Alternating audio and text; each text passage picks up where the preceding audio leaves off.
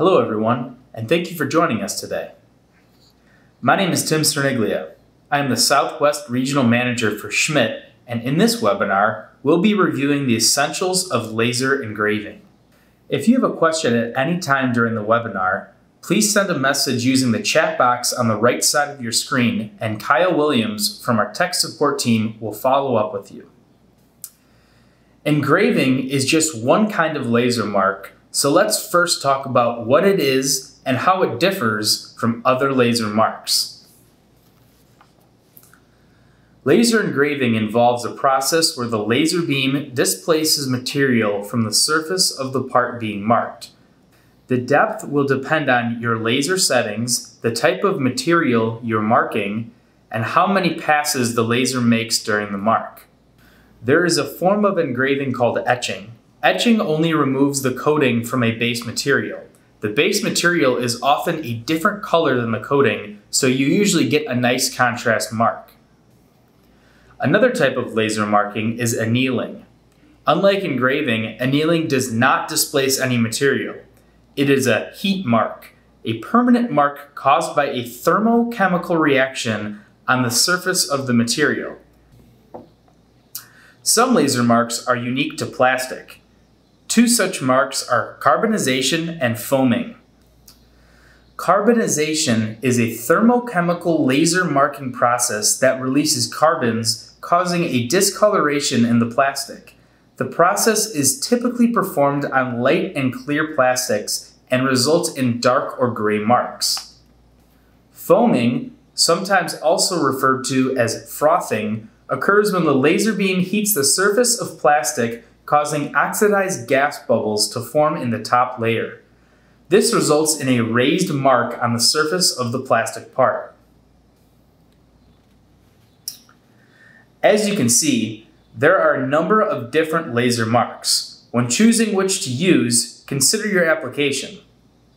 The best application for laser engraving is whenever you need a durable mark or plan on doing any post-processing. For example, if you're marking anything that's going to experience a lot of wear and tear, such as a metal pipe or drill bit, or if you're going to be painting over the mark, you'll want to go with laser engraving. When laser engraving or doing any other type of laser mark with a fiber laser, you typically need to adjust 5 settings: power, frequency, speed, hatch angles, and loop count. Understanding how these work together is key in finding the right settings for engraving. Power is perhaps the simplest setting to understand. It is the power of your laser, usually measured in watts. The higher the wattage, the more powerful the laser. The more powerful the laser, the deeper your mark will be, assuming all other settings are the same. Before we talk about frequency, let's first talk about the laser beam in a fiber laser. The laser beam is not a steady stream of energy. Instead, the laser emits light in pulses at regular intervals. Frequency determines how often the laser pulses. It's measured in kilohertz. As frequency decreases, the number of pulses per kilohertz decreases, but the energy output per pulse increases. As frequency increases, the number of pulses per kilohertz increases, but the energy output per pulse decreases. The speed setting determines the speed at which the laser moves across the mark and is measured in millimeters per second. The lower the speed, the more material that is displaced. If your speed is too slow though, you can burn or deform the material you're marking. If you think your power might be too high or frequency too low, try increasing your speed setting. This may alleviate the problem while also shortening your cycle time. Let's look at the hatch angles next. Hatch angles are the angles at which the laser engraves the mark. Usually, these hatches leave a line pattern in your mark. If you don't care about the look of your mark, or if those lines are desirable, this may not matter.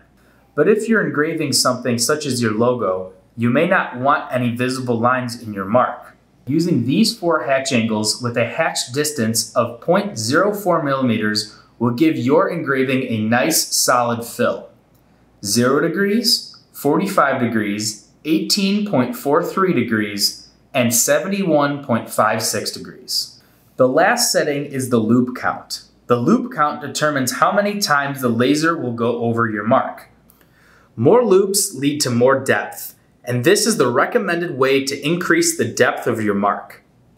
You can increase depth by increasing your laser's power, decreasing the marking speed, lowering the frequency, or some combination of the three.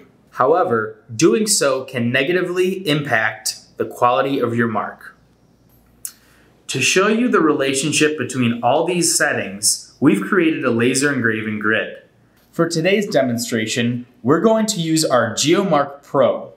It's a 20 watt fiber laser with a class 1 enclosure and power Z-axis. The laser is upgradable, and for today, we'll be using a 100 watt fiber laser. As you can see, I have our logo set up 9 times in a 3x3 square. Each logo is a different color, and the colors refer to specific settings in this table on the right.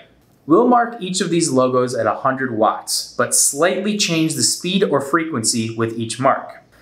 For each mark, we'll only do one pass, but we'll use the 4 hatch angles we mentioned earlier: 0 degrees, 45 degrees, 18.43 degrees, and 71.56 degrees with 0.04 millimeter spacing.